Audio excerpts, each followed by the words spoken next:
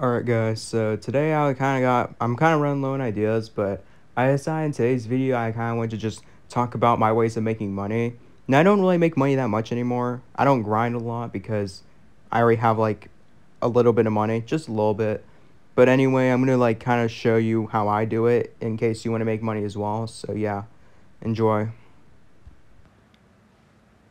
So in my payday, what I'll do is I wake up, have my morning breakfast. Trust me, I have a lot of spaghetti on me from getting the hat. But anyway, after I'm done eating, what I'll do is I'll go to my favorite campground, Inflation Island. Yes, very cool name. And then I also restock the spaghetti and collect my profits, you know the drill. And then once I'm done with that, what I'll do is I will go to my spaghetti shop, collect those profits, and I'll do that as well. So generally, I wait like a week in game to just collect all my profits. Now, restocking is very important though, because the restocking does make you a ton of money. So anyway, after that is I go to the port, I go to the job. If it doesn't land on the coins, then I just stick up the oranges, and then what I do is I wait until midnight to or wait until after 9 p.m.